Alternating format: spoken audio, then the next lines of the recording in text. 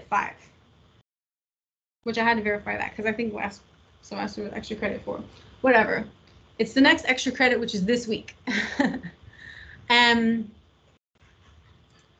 Oh my kid is laughing at something.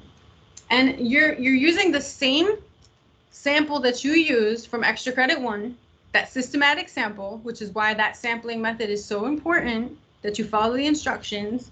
And if you got feedback that you have to change that, you have to change that, because everything we're doing calculation-wise is dependent on that sample. So you have to make sure that sampling method is right. And this week, we're just finding a 90% confidence interval for that sample that you guys had for the population mean. So what is the average for the population that represents your sample? So whatever the heck sample you chose. Now, I told you guys before to put your sample in L5. I don't know why I deleted mine. I was probably using my calculator for something, but I said to leave it there because you're going to use the 35 values for all these different calculations. Why would you want to re-input 35 values? So I had some there, but I don't know. I think I had to refresh this app. So I think my list got turned away. So I'll use L1 and pretend that that's my 35 values. Okay. Okay. So this week you're not. So last extra credit you interned. God, no, you turned in. I interned. You turned in. You turned in. You're like your first half of the project, the whole thing, right? From systematic sample, frequency distribution, your measures of center, your 5-number summary, your measures of variation. You turned all that in. You're gonna have to re-input the 35. It's like me, Oscar. So yeah, so you guys did all of that. The last extra credit included all of that. This extra credit does not include all of that. It is simply the confidence interval slide. That's all. Okay, so you're only turning in that part. And we're getting close to the project, so I hope you guys have been doing it, because there's only really 2 more pieces to it, which technically you could probably finish even before it's given, because if you look at the slides, you have a confidence interval and then you have a hypothesis test, which you could do both now. But anyway, we want a 90%, so that's important. We want a 90% confidence interval for the population mean, and I'm just gonna write it here. No, I'll write it down here, and I'll kind of tell you like what I would probably want. I would want probably both of these methods, or both of these. I'd probably want you to give me the margin of error, even though the instructions don't say that. Why the hell not? Give me the stuff that you know. Using the 35 values you created for the extra credit 1, you will find a 90% confidence interval. If you did not collect the 35 values yet, you better go back to extra credit 1 and follow the instructions to get a proper systematic sample. And there's videos for that as well. Ensure your data, blah. They tell you how to do it. It's like too easy. All right, let's find it. And then we'll answer the questions based on it. Okay, not a big deal, because now that we know the stuff that we know this week, we know that we're going to assume that our sample is normally, actually, we don't need to assume that our sample is normally distributed, because our sample size is 35, which is bigger than 30. Remember, we talked about that just now. The population is normally distributed, or the sample size is greater than or equal to 30, and ours is 35. So we can use the methods that we're used to. If you realize sigma is unknown, we don't know the population standard deviation for your sample, none of you. So that means, based on these 2, we use student t distribution. Now, you're not really asked for the critical value or anything like that. You probably should be, but you're not asked for all of that. You really just ask for the confidence interval and then answer some questions. So if I'm doing student t distribution and I'm doing an interval, I'm going to go stat, I'm going to go test, and I'm going to go to t interval. I want an interval, and I'm on the student t distribution, t interval. And I'm going to go to data, and this is for all of you guys for your project, because you all should have your data in your list, right? Your data is all in there in your list, and I think it should be L5 if you saved it there. If not, I don't know, wherever you put it, know where you put the 35 values. Mine, we're going to pretend is in L1, because I have some values there, just not 35.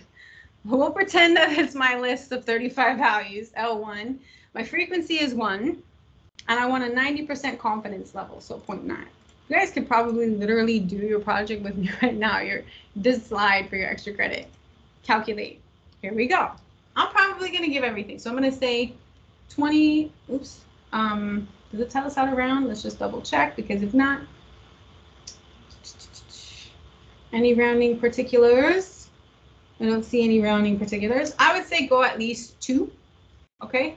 In this case, based on how this is, I have to go 20.4 to 26.80. You could go 2 or 3 for me.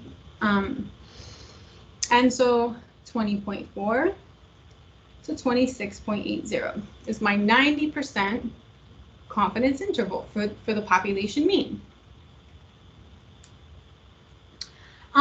Because I'm so used to this, I'm going to practice this anyway. I'm going to find the margin of error by taking the maximum and subtracting the minimum and dividing by 2. And by the way, you can also verify that the sample mean and the sample standard deviation match what you found in the last few slides. You know, verify your sample mean matches what you got before. Verify your sample standard deviation matches what you got before, because if they don't, that's off, something happened. Let's see, 26.8 minus 20.4 divided by 2. And I want to actually, some of you write this out like this. And this is one of my, I don't know if you guys watch Family Guy, grinds my gears. This is algebraically incorrect, because PEMDAS, order of operation, would say to do division and then subtraction, which is incorrect. I need to do subtraction and then division. So if you're typing it horizontally this way, I need to see parentheses around that, because otherwise it's incorrect. Okay. And those of you might have heard that from me in previous slides. Like, I think I saw it with class with. And I probably bothered every single one of you that did not put parentheses, because it really grinds my gears. But it's, you know, mathematically incorrect if you don't have the parentheses. So I have my what do you call it? I have my interval. I have it represented in tri-inequality form if you want to be fancy, because this is a project. This is my tri-inequality form. This is my interval notation, my margin of error. And then I'm going to naturally go here and say we are, just because I'm so used to this, and I guarantee that one of the questions that it's asking you for is to interpret this. So I'm going to interpret it right away. We are 90% confident that the true value of the population mean, and I don't know, you guys all chose different populations, so you write mean mortality rate, mean whatever rate is between, in this case, in my example, 20.4 and 26.8. Obviously, your numbers will be different because of the fact that you would have a different sample, but this is like what we've been doing, right? What is your confidence interval? Okay, I gave it to you in 2 forms. I gave it to you in tri-inequality form, and I gave it to you in interval notation. What can you say about the population mean of your chosen data set? I can say that I'm 90% confident that the true value of the population mean, mortality rate, or whatever rate you guys did, is between blah, blah, blah. Look at that. I already answered the questions that they want. Why do you have to use the student t distribution? I'll just type that. The student t distribution is used because why? You guys tell me. Is used because. Why is it used? The population standard deviation is unknown and the sample size is greater than 30. This is stuff that, like, I'm done with this extra credit. It should take you all of 5 minutes because you're so good at your confidence intervals already. So again, I mean, it tells you, like, it tells you everything. It gives it away.